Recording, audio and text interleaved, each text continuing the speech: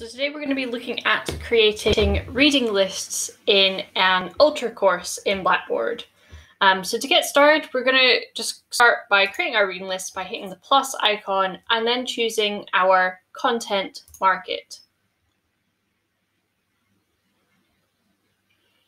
Once we're in the content market area, we're going to find reading lists and we're going to hit the little plus in a circle here to start creating our reading list. And what it will do is it will create this blank area here. And from here, I'll be able to edit this and give it a better name. And I can leave it. So let's just call this for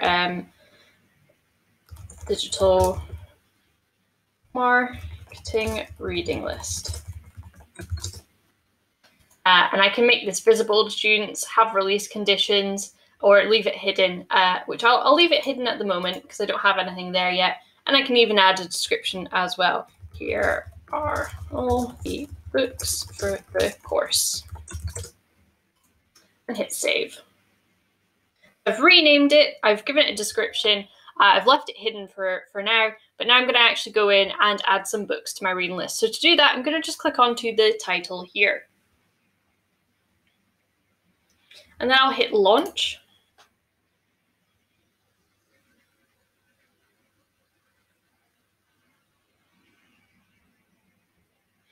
And now I can actually start looking for some books for this. So we're looking at digital marketing. We can see the title here. So let's go with digital marketing and just hit search and find some books here. So now I can just start adding things to my reading list that I need in here.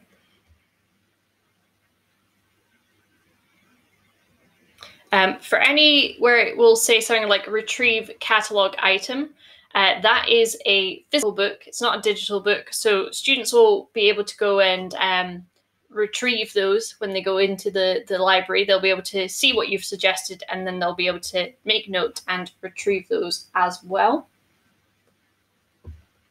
If I go up to the top, I can see my current reading list. So this just means I can see what I've added to the reading list so far, just so I can double check I've not double added anything. You can also reorder these, so I can use this to put these in a different order if I want them in a specific order. I could also add folders as well, so I could create a folder, and this could be for week 1, and create a folder, and then I can add these items then into week 1 just by simply in the right hand corner here, choosing these go into week 1, and then I could do week 2, week 3, so on and so forth, and keep adding things in here as well. I could also add web sources. So this could be websites that may not be in the reading list. They're not in the catalog. They're not in the library that we have at the college, but maybe it's a website that I want the students to look at as well. And I can add this in here. So I'm just going to be lazy, and I'm just going to use one of my recent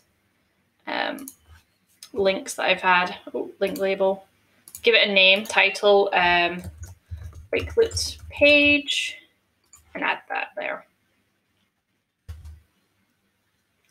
So there we've got our website as well. And again, I can put this into a folder if I need to as well from the reading list.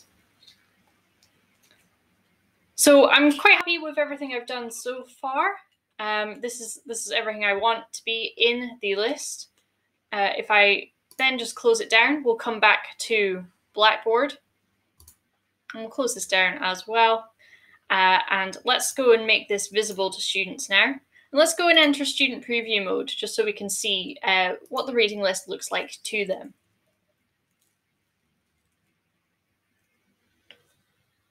So as we enter student preview, we'll be able to get into the course and we'll be able to go and view. There's our reading list with all the books from the course. They'll be able to go in and hit launch, and it will take them through to the reading list.